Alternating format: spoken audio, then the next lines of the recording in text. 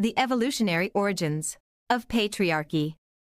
Barbara Smuts, University of Michigan. This article argues that feminist analyses of patriarchy should be expanded to address the evolutionary basis of male motivation to control female sexuality. Evidence from other primates of male sexual coercion and female resistance to it indicates that the sexual conflicts of interest that underlie patriarchy predate the emergence of the human species. Humans, however, exhibit more extensive male dominance and male control of female sexuality than is shown by most other primates. 6 hypotheses are proposed to explain how, over the course of human evolution, this unusual degree of gender inequality came about. This approach emphasizes behavioral flexibility, cross-cultural variability in the degree of patriarchy, and possibilities for future change. Keywords: patriarchy, male dominance, sexual coercion, human social evolution. The purpose of this article is to demonstrate the usefulness of an evolutionary perspective for understanding the origins of patriarchy in the human species. Feminist scholars have usually rejected any role for biology in the origins of patriarchy. As both a feminist and an evolutionary biologist, I will try to show that these two perspectives can be integrated and need not be in opposition. Feminist theory and evolutionary theory are concerned with many of the same basic issues. Feminist theory focuses on issues of power: who has it, how they get it, how it is used, and what are its consequences. Evolutionary biology, as applied to social behavior, focuses on precisely these same issues. Feminist analysis also focuses on sexuality and reproduction. In fact, many prominent feminist theorists argue that control of female sexuality lies at the heart of patriarchy. Evolutionary theory also focuses on sexuality and reproduction and places these issues at the heart of its analysis. Thus, both evolutionary theory and feminist theory focus on power and sex. An evolutionary approach to understanding the origins of patriarchy is valuable for 2 reasons. First, it goes one step further than conventional feminist analyses in searching for the origins of male motivation to gain power over females. That is, evolutionary theory not only considers how men exercise power over women, as feminist theory does, but also investigates the deeper question of why males want power over females in the first place, which feminists tend to take as a given. Second, evolutionary theory explains why male power over women so often revolves around female sexuality. By addressing the question of the origins of male desire for control of female sexuality, evolutionary theory adds a new and important dimension to the analysis of patriarchy. It is critical to emphasize that the following analysis of patriarchy in no way implies that change is not possible. This evolutionary analysis, in other words, is entirely consistent with feminist politics. The central thesis of this article is that the origins of patriarchy lie far back in time, long before the development of agriculture, civilization, capitalism, or other similarly recent, i.e., within the past 10,000 years or so, phenomena normally invoked by feminists to explain patriarchy. This argument rests on several interrelated points. First, I will briefly review some basic aspects of evolutionary theory, including reproductive differences between the sexes. Then I will go on to consider the evolutionary basis of conflicts of interest between females and males. To illustrate these conflicts of interest, I will focus on the behavior of other primates, exploring the interplay between power and sex in monkeys and apes, our closest living relatives. Finally, based on this non-human primate evidence, I will propose 6 interrelated factors that I believe underlie the origins of patriarchy in our own species. I will conclude by suggesting that patriarchy is the product of reproductive strategies typically shown by male primates, which in humans have undergone unusually effective elaboration. The evolutionary origins of patriarchy 3. The section headings, below, and the explications in italics that follow each one, constitute consecutive steps in my argument concerning the origins of patriarchy.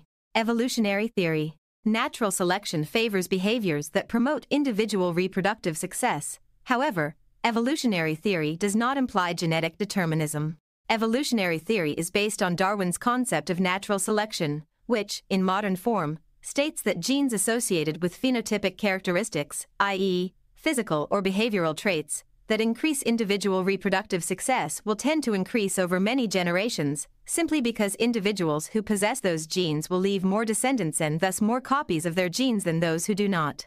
Natural selection is the process by which adaptation's phenotypic characteristics that help organisms to survive and reproduce evolve. It is important to emphasize, however, that although the gene is the unit of selection, the Darwinian theory of evolution does not imply that the development of phenotypic characteristics in individuals is determined by genes, with little scope for environmental input. This mistaken notion that adaptation, i.e., evolution by natural selection, implies genetic determinism stems from a widespread tendency to confuse evolutionary and developmental processes. Evolutionary processes depend on differential selection of genes. However, the particular genes selected during evolution are favored within the context of a particular environment, where environment includes everything that influences development, both inside and outside the organism. The development of adaptive traits thus depends on particular gene-environment complexes, and all phenotypic characteristics are products of complex gene-environment interaction. The relationship between evolutionary and developmental processes may be made clearer by an example of artificial selection described by Gottlieb. Tryon created maize-bright and maize-dull strains of rats by systematically breeding, in each generation, the rats that performed the best and worst on a standard maize test. After 7 generations, the 2 strains produced scores in the maize test that did not overlap. Because Tryon had deliberately selected for good and poor performance, one might be tempted to think that maize performance, in this example, was genetically determined. However, experiments performed by Cooper and Zubek proved that this was not the case. During Tryon's experiments, i.e., during the process of artificial selection, all rats were reared under similar, normal conditions.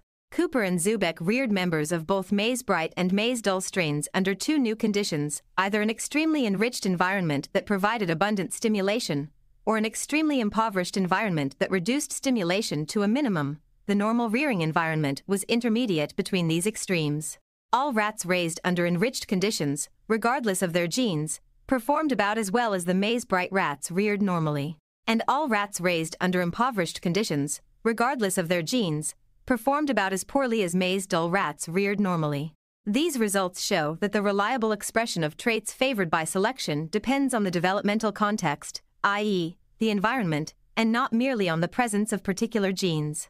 It also shows that adaptation, e.g., selection for good maize performance, does not imply genetic determinism, i.e., good maize performance depended not on genes alone, but on interaction during development between the favored genes and a particular rearing environment.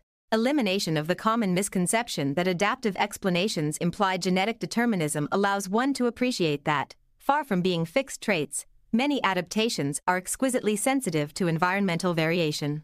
Behavioral adaptations, in particular, often represent flexible responses to variable environments. Humans are especially sensitive to both past experience and the present environment because natural selection favored the evolution of brains that specialize in flexible responsiveness to the extremely diverse and variable conditions in which humans live.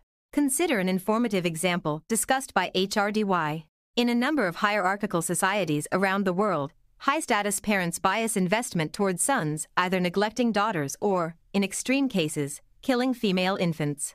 Evolutionary theorists have shown that parental bias in favor of sons occurs under particular environmental circumstances, that is, when high-status sons, on average, produce more children than do daughters, for example, in India, Dickman 1979a. In contrast, biases in parental investment may favor females when daughters have better reproductive prospects than do sons. In this example, the behavior in question, greater allocation of parental investment to sons or daughters, is adaptive in the evolutionary sense, i.e., it increases parental reproductive success, and yet which particular pattern of parental investment is shown depends entirely on environmental circumstances and, in this sense, is environmentally determined. The idea that a behavior can be biologically adaptive yet environmentally determined is difficult to grasp because our intellectual culture is so deeply permeated by erroneous and dichotomous ways of thinking about genes and behavior, nature and nurture, including the misconception discussed above. Furthermore, many people incorrectly assume that to attribute an evolutionary explanation to a behavior is equivalent to concluding that the behavior is fixed and cannot be changed. As HRDY so clearly demonstrates, evolutionary analysis does not imply behavioral immutability. It is important to keep this point in mind with reference to the evolutionary analysis of patriarchy that follows. Toward the end of this article, I will return to the issue of behavioral flexibility. Evolution of conflict between the sexes. Female and male mammals have different reproductive interests, and these interests often conflict. Males sometimes employ coercion to resolve conflicts in their favor. Among mammals, sex differences in behavior stem from differences in the ways females and males reproduce. Because of their physiological commitment to internal gestation and lactation, female mammals must invest a tremendous amount of time and energy in each offspring in order to reproduce at all. Males, in contrast, can reproduce simply by fertilizing a female. Once fertilization occurs, the male can often proceed to fertilize additional females, without making any further commitment in time or energy to the offspring of the first female. Thus, for males more than females, reproductive success is limited by the number of matings with fertile partners. For females more than males, on the other hand, reproductive success is limited by the time and effort required to garner and transfer energy to offspring and to protect and care for them. Males, therefore, are usually more eager than females to mate at any time with any partner who may be fertile, whereas females are usually more careful than males to choose mates who seem likely to provide good genes, protection, parental care, or resources in addition to gametes. Male interest in mate quantity, combined with female interest in mate quality, creates a widespread conflict of interest between the sexes. The conflict is mitigated when males court females by offering them the benefits females want from males, such as food, protection, or help in rearing young. These benefits are often costly in terms of male time and energy, however, and males can sometimes overcome female resistance to mating at lower cost to themselves by using force or the threat of force, in other words, through sexual coercion. Sexual coercion and female resistance to it are important phenomena to examine in other animals because they are clear manifestations of conflicts between male and female interests, and the outcome of these particular struggles can tell us something about the balance of power between the sexes and how it varies under different circumstances.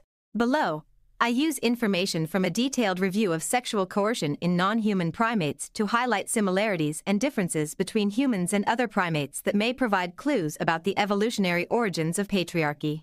Before going on, I must stress that the following analysis of sexual coercion leaves many aspects of male-female power relations unexplored. Investigations of how male and female animals exert power over one another are rare, and evolutionary biologists have not yet developed a clear theoretical framework for studying intersexual power relations. For these reasons, I limit my attention to male non-human primates' sexual coercion of females and the human equivalent, men's ability to control and constrain female sexuality, through force and other means.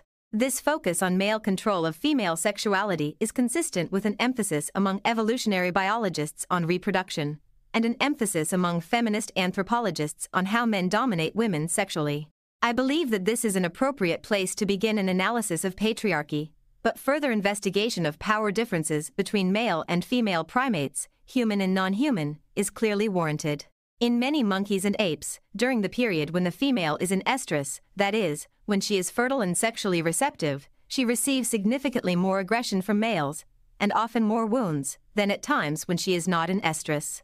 This evidence alone suggests a link between aggression and sex in non-human primates. Rhesus macaques provide a clear example. These terrestrial monkeys live in large, multi-male, multi-female troupes, and they have a distinct breeding season when most females come into estrus. Adult males are about 20% larger than adult females. In a recent study of female mate choice in a provisioned, free-ranging colony of rhesus in Puerto Rico, Manson found that females in estrus consistently approached peripheral and low-ranking males in order to mate with them. However, when a female associated with a low-ranking male, she was vulnerable to aggression by higher-ranking males, who tried to disrupt the pair by chasing or attacking the female rather than the low-ranking male. Manson found a direct, positive relationship between the amount of time an estrus female spent with low-ranking males and the rate at which she received aggression from other males. But despite this risk, females persisted in their attempts to mate with the males of their choice. Rhesus males attempt to control females mainly when the females are in estrus, and they show less aggression toward females at other times. But in some other species, males try to maintain control over females all the time. The best example is the Hamadryas baboon, a large, ground-dwelling monkey, which lives in North Africa. Hamadryas baboons form small groups containing a single breeding male, several adult females, and their immature offspring. Several of these one-male units associate in larger units called bands, which also include a number of bachelor males without females of their own, who are eager to mate. Day in and day out, the breeding males persistently herd their females away from these bachelor males. When a female strays too far from her male, he threatens her by staring and raising his brows. If she does not respond instantly by moving toward him, he attacks her with a neck bite. The neck bite is usually symbolic. The male does not actually sink his teeth into her skin, but the threat of injury is clear. In a wide variety of primates and in many other mammals, males use another coercive tactic to increase their access to mates: infanticide. By killing the unweaned infants of females with whom they have never mated, males bring the females back into estrus sooner. If the infanticidal male succeeds in mating with the female and fathering her next offspring, then he has increased his own reproductive success at her expense. And, although it is counterintuitive, females often do subsequently mate with males that have killed their infants. Why? The evidence suggests that, at least in some cases, she mates with him because he is the strongest male around and is likely to most effectively protect her future infants from infanticide by another male. Mountain gorillas provide a good example. These apes, like Hamadryas baboons, live in small groups that usually include one breeding male, known as the silverback, and several adult females and their young. Solitary, bachelor males periodically attack these family groups and try to kill infants and herd females away from their mates. If a bachelor male succeeds in killing an infant, it means that the silverback was unable to protect his offspring. Sometimes, under these conditions, the mother abandons her mate to join the killer. More often, the silverback succeeds in protecting the infant. But if the silverback dies or is killed in a fight with another male, the females and their infants become extremely vulnerable to attacks by bachelors. In 9 of 11 known cases in which a female with an unweaned infant was left without male protection, her infant was killed. Most of these females subsequently bred with the male who killed the infant. As a final example of male coercion of females, consider wild chimpanzees, who along with bonobos or pygmy chimpanzees are our closest living relatives. Chimpanzees live in large communities with 8 to 20 adult males and many adult females and young. Chimpanzee society is very fluid.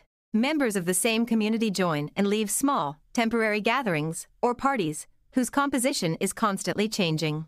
Relationships between males from different communities are hostile, but at adolescence, most females transfer from their natal community to another nearby community. When a female chimpanzee undergoes sexual cycles, which happens for only a few months once every 5 years or so, the males in her group compete over opportunities to mate with her, especially as she nears ovulation, when her sexual swelling reaches its maximum size. When many males are present, the most dominant, or alpha male, usually prevents any other males from mating with her. Lower-ranking males therefore try to lure estrus females into the forest, away from other chimps, where they can mate in peace. These secret assignations, called consortships, may last for several weeks. If the female is willing to go, as she sometimes is, then the pair simply sneaks away. But if the female is unwilling, the male will repeatedly perform aggressive displays around her in order to force her to follow him, and if she still does not follow, he will attack her. Goodall, for example, describes one instance in which a male, Everard, attacked an estrus female, Winkle, 6 times in 5 hours, twice severely, while trying to establish a consortship with her. Goodall concludes that, unless a male chimpanzee is very old or ill, he can usually force an unwilling female to consort with him through such efforts. These examples of male sexual coercion are compelling, and it is important not to gain the impression that the male always gets his way. Very often, he does not. This introduces the third point in my argument: female resistance to male coercion. Female primates have several means of resisting and thwarting male coercion. Thus, in many primate societies, male control over female sexuality is limited, and in some primates, females seem to be entirely free of male sexual control. Several examples illustrate the variety of ways in which female primates resist male coercion. In rhesus monkeys, discussed earlier, females form strong, lifelong bonds with their female kin, and females cooperate to protect their female relatives against male aggression. This pattern of forming long-term bonds with female kin is common in many Old World monkeys, and in all of these female-bonded species, females band together against males. Females are especially likely to cooperate with one another to defend infants against aggressive males. Females also prevent certain males from joining their groups and will sometimes drive males out of their groups, occasionally wounding or even killing them in the process. Male aggression is constrained in female-bonded species not just because of the threat of female coalitions, but also because females in these groups hold considerable king-making power. In rhesus macaques and vervet monkeys, for example, A male's quest to achieve and maintain high dominant status is strongly influenced by the support of high-ranking females. The male's reliance on female support makes them reluctant to challenge dominant females. For instance, in one troop of rhesus monkeys, the observer never saw any high-ranking males show aggression toward the alpha female, and in vervet monkeys, high-ranking females often refuse male copulation attempts, sometimes hitting the males to send them away, and the males simply give up. Female primates also reduce their vulnerability to male aggression by forming long-term, friendly relationships with particular males. For instance, in the olive baboons that I studied for several years in Kenya, each adult female formed a long-term relationship, which I called friendship, with one or two of the 18 adult males in the group. Friends traveled together, fed together, and slept together at night. They also frequently engaged in friendly interactions, like grooming and huddling. The male protected his female friend and her infant against aggression by other troop members, including other males. The female, in turn, often showed marked preferences for mating with her friends, willingly forming consortships with them and cooperating when they tried to mate. Her bond with one or two particular males reduced the amount of harassment she received from other males. These examples indicate that, far from being helpless victims of male control, female primates typically have several means of resisting males and asserting their own interests. Thus, although male primates typically are larger than females, this does not mean that they always win when they have conflicts of interest with females. Their larger size is balanced by the fact that females cooperate against males, whereas males seldom cooperate against females. It is also balanced by the fact that females form long-term bonds with particular males who protect them, and by the fact that, in many species, females have king-making power, which constrains male use of force against them. Note that all of these ways in which females resist or prevent male coercion involve supportive social relationships, sometimes with other females, sometimes with males, and sometimes with both. In addition, in a number of primate species, male coercion of females is rarely, if ever, observed. These include most of the monogamous primates, such as TT monkeys, gibbons, and siamangs, in which males and females are the same size, and also some species that live in multi-female, multi-male groups such as the New World woolly spider monkey and the pygmy chimpanzee, or bonobo, see below. Why male aggression toward females is so low in these species remains an important question for future investigation. In summary, in many primate societies, females are able to resist and thwart male attempts to control them sexually, and in several other primates, males rarely try to coerce females. However, in a few species, females appear to be unusually vulnerable to male coercion. This evidence suggests that the extent of male power over females varies widely across different primates. Before considering non-human primates further, I will draw our own species into this discussion, which brings me to the fourth step in my argument. Origins of patriarchy. Many human societies appear to involve greater male control over female sexuality than is typical of most non-human primates. And in contrast to males in most non-human primate societies, human males tend to control both resources and political power. Why? Although anthropologists disagree as to whether male dominance over women characterizes all human societies, depending, in part, on their definitions of male dominance, many feminist anthropologists consider male dominance to be universal. Males are not universally dominant among non-human primates, and even in species in which individual males dominate individual females, male control over female sexuality and other aspects of female behavior is usually quite limited. For example, with rare exceptions, male non-human primates do not often control female movements, or the resources females depend upon for survival and reproduction. Why do many human societies show a more extreme pattern of male domination of females than is characteristic of most other primates? To address this question, I will begin by asking, under what conditions are female non-human primates most vulnerable to male coercion? A survey of the primate literature suggests that one important factor underlying female vulnerability to males is reduced availability of social support from relatives and friends. Consider first our closest living relatives, the great apes, the orangutan, gorilla, and two species of chimpanzees. I have already mentioned common chimpanzees, among whom male sexual coercion is common, and gorillas, among whom male infanticide is common. Orangutans provide an even more striking example of male sexual coercion. They are the only non-human primate in which forced copulations appear to be the rule, rather than a very rare exception. In orangutans, virtually all matings by subadult males, and about half of the matings by adult males occur after a prolonged and sometimes brutal struggle in which the much larger male forces the female to submit. What is it about these great ape females that makes them so vulnerable to male coercion? Two factors, in combination, appear to be particularly important. First, in contrast to most other primates, female apes disperse away from the place they were born and thus, as adults, they usually do not have relatives around to help protect them. Second, in contrast to most other primates, who travel in cohesive groups so that females are nearly always in the presence of several other individuals of the same species, female apes sometimes travel entirely alone except for their dependent young. The degree to which females are solitary varies among ape species. Orangutan females travel alone with their most recent infant nearly all the time. Interestingly, they are also apparently the most vulnerable to sexual coercion. Female chimpanzees spend up to 75% of their time alone with their young offspring, and, according to Goodall, females are more vulnerable to male sexual coercion when no other males are around to protect them. Gorilla females spend most of their time in groups, where they are protected by the silverback male. But when he dies or is killed by another male, the females disperse and travel alone with their offspring. It is during this solitary period that they are most vulnerable to infanticide. The fourth great ape, the bonobo or pygmy chimpanzee, provides an interesting contrast that indirectly supports the hypothesis that a reduction in social support increases female vulnerability to male coercion. This shy, elusive ape has been studied in the wild only very recently. Along with common chimpanzees, they are our closest living relatives.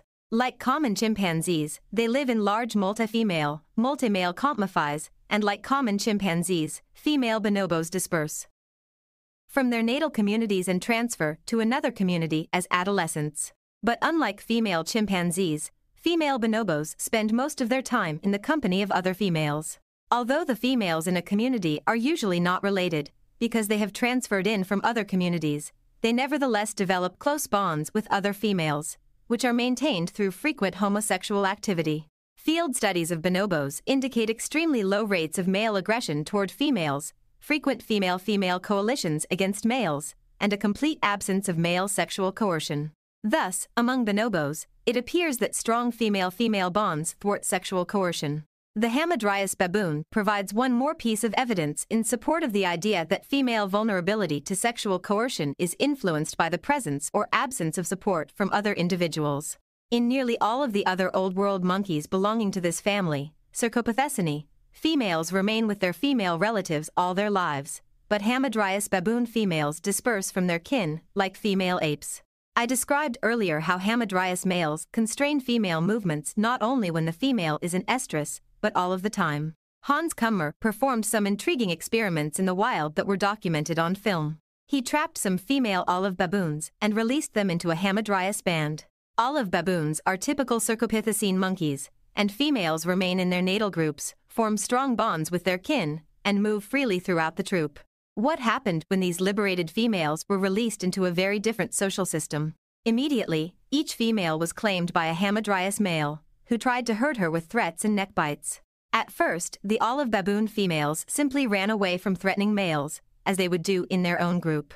But within half an hour, after having been bitten several times, each female learned that the Hamadryas male's aggression meant stay with me, and she began to follow the male and remain very close to him, as do typical Hamadryas females. This example indicates how quickly a female baboon, deprived of her network of relatives and friends, will learn to submit to a male who punishes her for independence. This evidence from non-human primates leads to the first of 4 hypotheses regarding several factors that I believe account for the evolution of patriarchy. Hypothesis 1. Among ancestral hominids, female ability to resist male aggression was compromised by reduced social support from kin and female allies. According to ethnographic surveys, the majority of traditional human societies show patrilocal residence, which means that modem humans show the typical great ape pattern of female dispersal away from kin, although there are important exceptions. This pattern of female dispersal is particularly significant when it is remembered that the opposite pattern holds in many other primates and mammals in general. In addition, among humans, as in chimpanzees, gorillas, and orangutans, female-female coalitions are relatively weak compared with those formed in many female-bonded primates.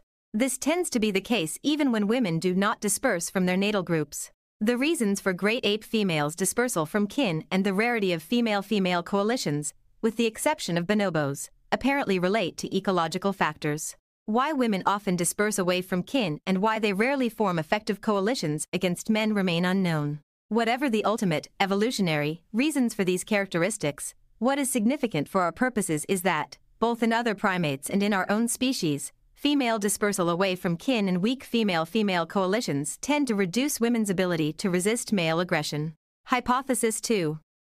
Over the course of human evolution, male-male alliances became increasingly well-developed. These alliances were often directed against females, and they increased male power over females. Several people have recently argued that during human social evolution, male reproductive strategies came to rely increasingly upon alliances with other males. This idea derives from two observations. First, among our close relative, the chimpanzee, male-male alliances are more elaborate than in any other non-human primate. Second, in the majority of modern human societies, male-male alliances are of central political significance. The chimpanzee pattern of male alliances shows some striking similarities to what goes on in many human societies. In chimpanzees, males always remain in their natal communities and thus grow up among male relatives.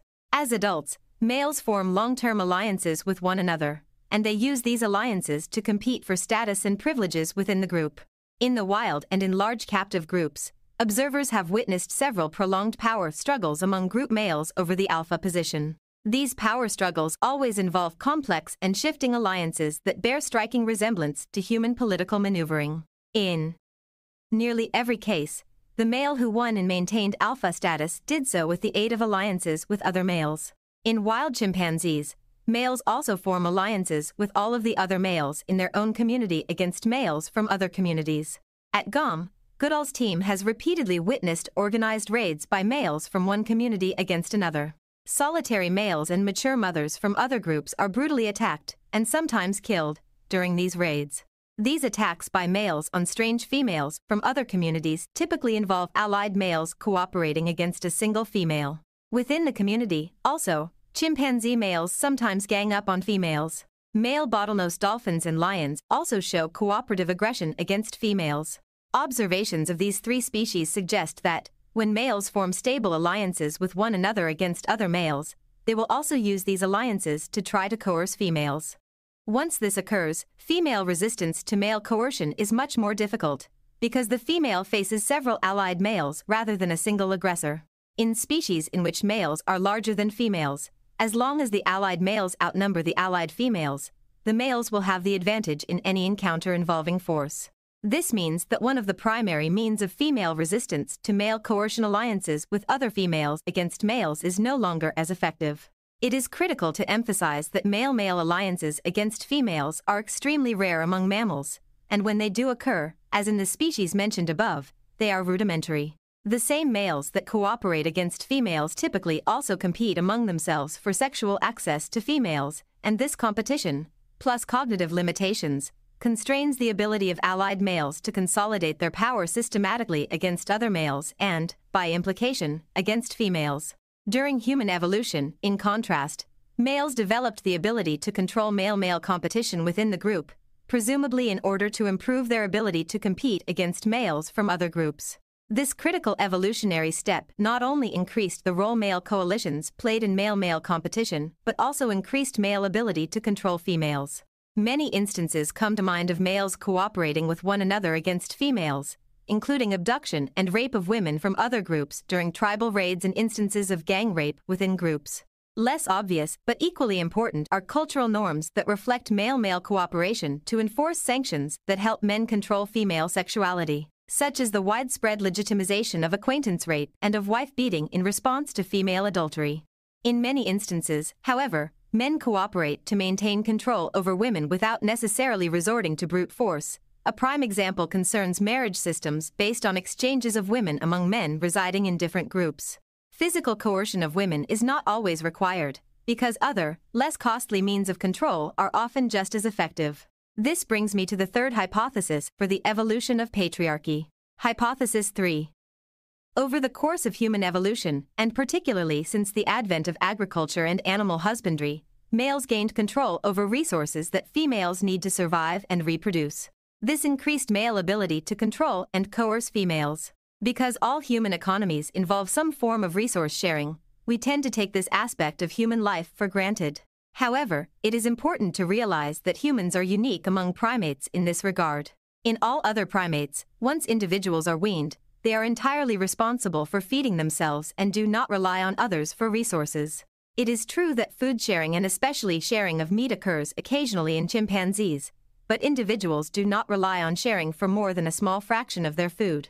Thus, in all other primates, females rely on their own efforts to obtain food and do not depend on males for resources. We know that at some point during human evolution, our ancestors shifted from an omnivorous diet based on individual foraging to a diet that included more meat, more extensive food sharing, and a sexual division of labor. It seems very likely that from the start, males did most of the hunting, as they do among chimpanzees and among human foragers today. Once a shift toward meat eating and food sharing occurred, the stage was set for increased male control over females, via male control over meat. This may not seem inevitable after all. Food sharing alone would not necessarily increase male power over females, since to the extent that males needed food gathered by females, females might have as much power as did males. However, if male control over females was already underway prior to the evolution of hunting, then the food sharing system could be incorporated into sexual politics in a way that increased male control. I suggest that male-male alliances and male control over resources interacted in a positive feedback loop over the course of human evolution. The prior existence of male cooperation for political and reproductive goals probably facilitated male cooperation in hunting and in controlling the results of the hunt. The possibility of controlling resources, in turn, probably increased the benefits to males of forming alliances with other males, so these alliances grew stronger over time. Nevertheless, it is likely that the important female contribution to subsistence in most foraging and simple farming economies allowed females to retain some economic power and placed limits on male control over women. However, with the advent of intensive agriculture and animal husbandry, women, by and large, lost control over the fruits of their labors. Foraging and nomadic/and-bum horticulture require vast areas of land and mobile females, making it more difficult for men to control women's resource base and to restrict women's movements. However, when women's labor is restricted to a relatively small plot of land, as in intensive agriculture, or is restricted primarily to the household compound, as in animal husbandry, it is easier for men to control both the resource base upon which women depend for subsistence and women's daily movements. Female dependence on men for resources increased their vulnerability to male domination for 3 reasons. First, as noted above, when women's work became concentrated in a small area, it became easier for men to monitor and guard their movements and activities.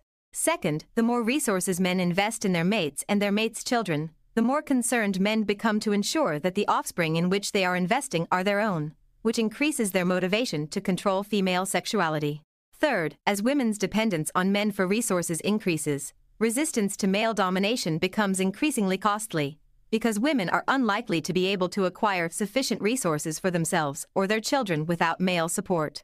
Men recognize the intimate connection between their ability to control women and female economic dependence on men. For example, in West Africa, men equate loss of economic control over women traders with loss of sexual control over women. Clark 1988:8. In addition, cross-cultural analyses generally support the hypothesis that male control of resources makes women more vulnerable to male aggression. Schlegel and Berry, for example, reported a statistically significant cross-cultural association between reduced female contribution to subsistence and increased frequency of rape. However, it is important to note that women's contribution to subsistence is unlikely to be the best measure of male control of resources, since women may work very hard but still not control the fruits of their labors. Levinson reported a more germane result. Across cultures, there is a statistically significant positive association between the degree of male control over the products of family labor and the frequency of wife beating. In societies in which men control resources, some men often have much more than others. This brings us to the 4th hypothesis for the evolution of patriarchy. Hypothesis 4.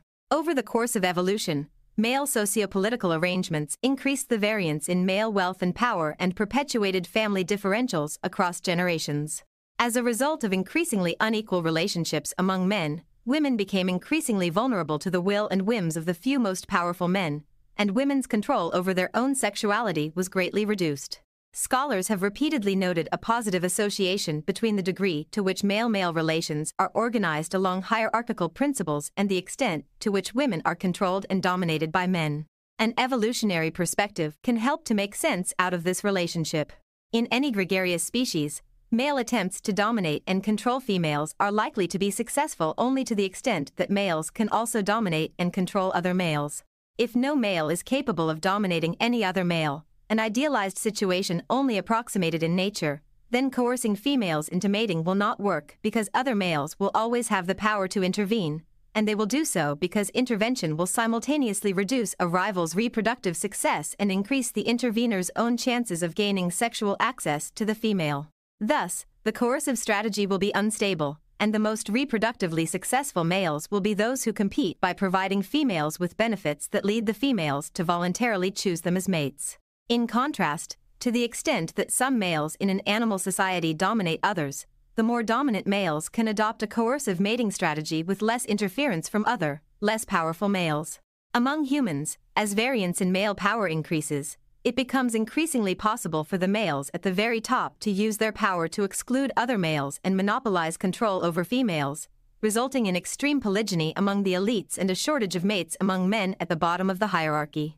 Simultaneously, the alternative male strategy of providing females with benefits becomes increasingly ineffective, both because subordinate males experience a reduced capacity to provide females with benefits, especially material ones, and because female ability to choose mates freely is constrained by the actions of dominant males.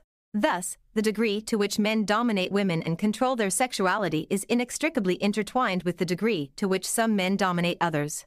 The two features considered in hypotheses 3 and 4, male control of resources and male potential for polygyny, have important implications for female reproductive strategies.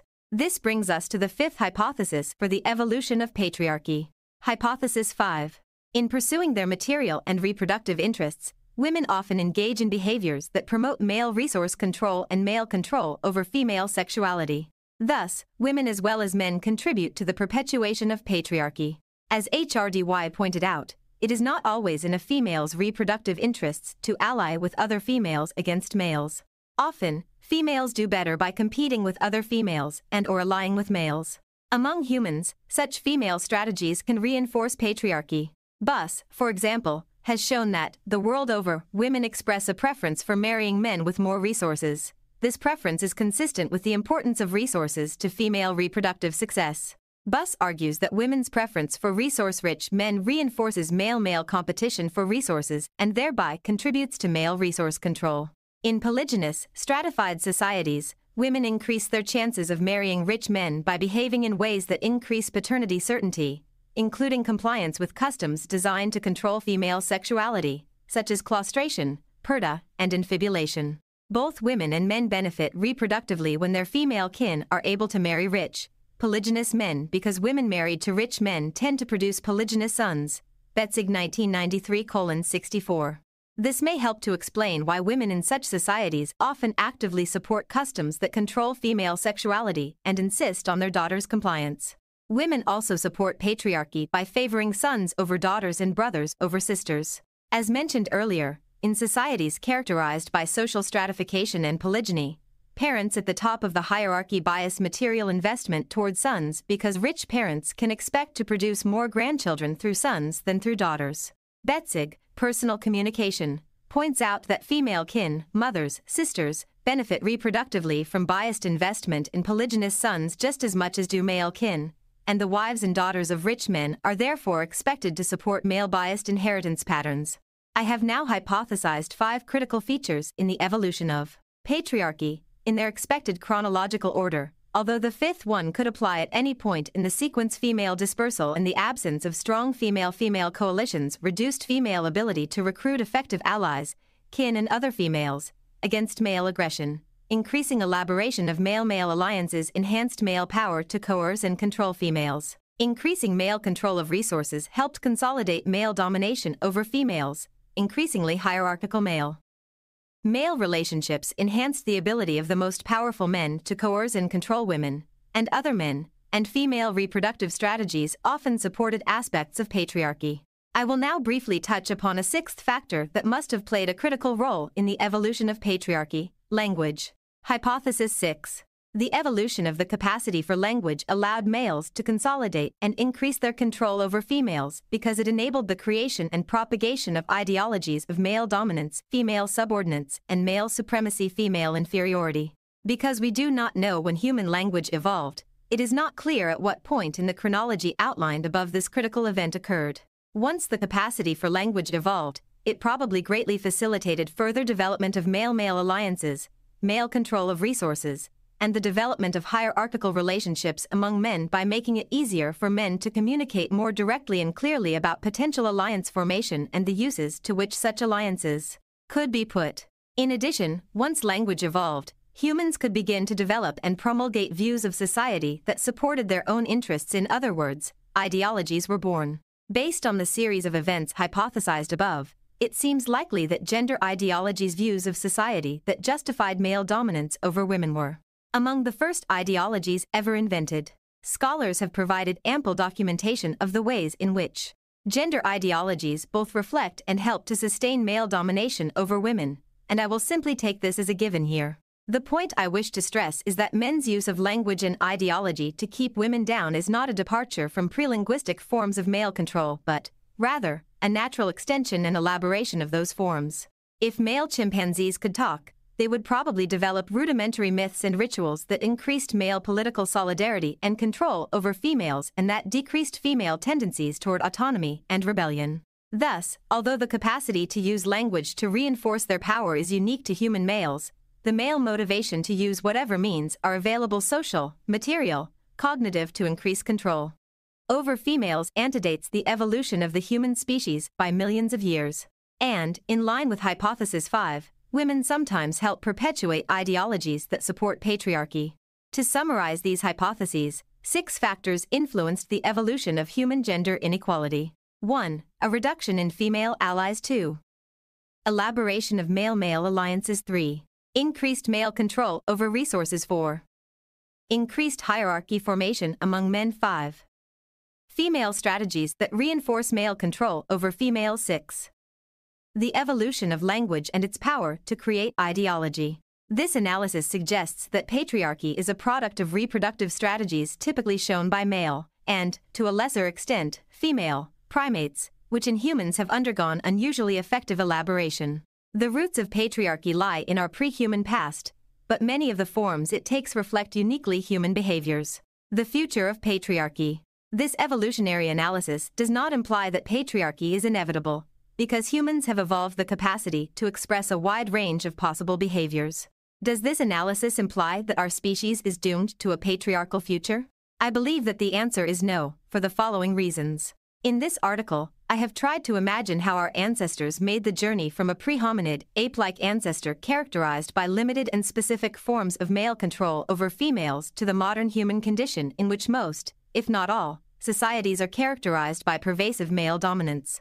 Because my goal was a general account of this long journey, I have, for heuristic reasons, described hypothesized trends in hominid and human social evolution as if they represented a single, smooth, linear trajectory. From what we know about both humans and other animals, however, this scenario must entail a rather serious oversimplification. In recent years, behavioral ecologists have demonstrated that animal societies vary in response to differences in resource space and demography. Because of evolved capacities to respond flexibly to environmental variation, the same, or very closely related, species living in different habitats may show dramatic differences in social relationships. 6. Clearly, the capacity to modify behavior facultatively depending on context reaches its apex in humans, who show a greater range of variation in social relationships than any other animal. Thus, the trends that I hypothesized above would, at any point in time, more accurately describe the midpoint of a broad distribution of social characteristics rather than a universal, or even typical, pattern. Clearly, humans did evolve social proclivities that distinguish us from other primates, so we must be able to speak of general trends in human social evolution, such as those hypothesized above. At the same time, we must balance this general point with the counterpoint of continuous and significant social variation. This emphasis on variation is consistent with the tremendous range of behavioral patterns exhibited by modern, small-scale societies. Consider, for example, two very different human societies, the Yanomamo Indians of the Amazon forest and the aka Pygmies of Central Africa. Among the Yanomamo, lethal fighting between men and violent coercion of women are commonplace. At the other extreme, among the aka Pygmies, violence between men and women is very rare. In fact, after 15 years of fieldwork, Hewlett reports never having seen a man strike a woman. Yanomamo men try to obtain several wives and are rarely involved in childcare. AKA men typically marry monogamously and show more involvement in child-rearing than men in any other human society. These two cultures illustrate the range of possible male reproductive strategies that can develop in the human species. There is no evidence to indicate that Yanomamo and AKA men behave differently because of different genes. At the proximate level, these differences must result from the very different experiences boys and girls have growing up in these two cultures, and from differences in the ecological and social environment encountered by adults. At the ultimate level, we can wonder why females and males in these two societies developed such different types of social relationships to begin with, an important and as yet unanswered question. These observations, as well as many other kinds of evidence, indicate that human males are not genetically programmed to coerce and control women, and that women are not genetically programmed to accept subordinate status. Rather, natural selection has favored in humans the potential to develop and express any one of a wide range of reproductive strategies, depending on environmental conditions. In this respect, the evolutionary perspective is in agreement with perspectives that consider male coercion of females conditional rather than inevitable. Clearly, it is critical to pursue further investigation of the circumstances associated with greater or lesser degrees of patriarchy. Conclusion. In conclusion, I will consider several ways in which an evolutionary perspective can improve our understanding of patriarchy. I want first to recapitulate two essential elements of the evolutionary argument. First, the ultimate goal of male control over females is reproduction. Men coerce, constrain, and dominate women in order to maintain control over female sexuality and the offspring women produce.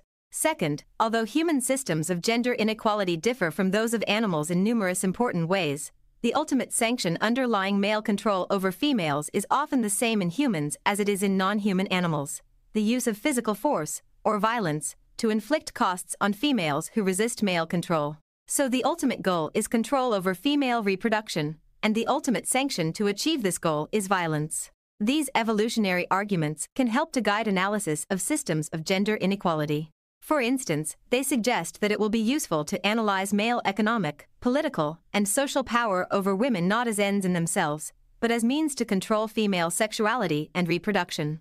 Evolutionary analysis suggests that whenever we consider any aspect of gender inequality, we need to ask how it affects female sexuality and reproduction in ways that benefit some men at the expense of women, and of other men. Evolutionary analysis is also consistent with the conclusions of many feminists that sexual control and sexual coercion tie at the core of patriarchy, and it explains why this is so. The evolutionary perspective also reminds us that patriarchy is a human manifestation of a sexual dynamic that is played out over and over again, in many different ways, in other animals. Investigation of this sexual dynamic in other species can help us to understand gender -quality in our own species. For example, analysis of variation in female vulnerability to male sexual coercion in non-human primates draws our attention to variables such as female dispersal and the degree of male-male cooperation, which may also help to explain variation in gender inequality among humans. Finally, discussion of the 6 hypothesized factors that led to the evolution of gender inequality in humans points directly to the essential counter-strategies that women must develop in order to reduce gender inequality. The first 2 factors, weak female-female coalitions and strong male-male alliances, point to the importance of female political solidarity, aimed at the creation of strong institutionalized protection of women from male violence and other forms of domination. The third factor, male control over resources, points to the importance of economic opportunities for women and of legal protection of women's property rights. The fourth factor, hierarchical relationships among men, emphasizes the need for women to support economic and political changes that will reduce inequality among men. The fifth factor, female complicity with patriarchy, stresses the need to identify and change behaviors by women that contribute to patriarchy.